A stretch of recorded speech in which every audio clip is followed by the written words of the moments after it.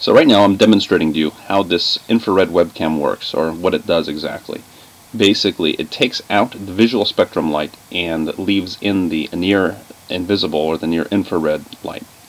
And the way that most webcams work is that they actually have a filter in them that blocks out the infrared light, and basically that allows the visible light in. So what I did was I removed that filter to allow the infrared light in, and I created a little filter to keep the visible light out.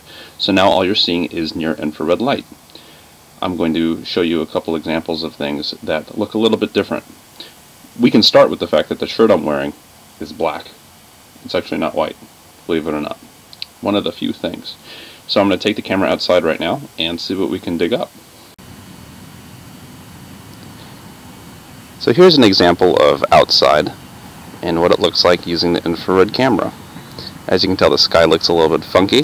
This is, by the way, at 10 o'clock in the morning. You can see the trees are glowing a little bit differently. You can see how different the pool looks. In fact, my pool is normally blue, and in this case it's black.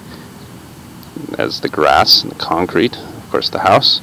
In any case, everything looks entirely different.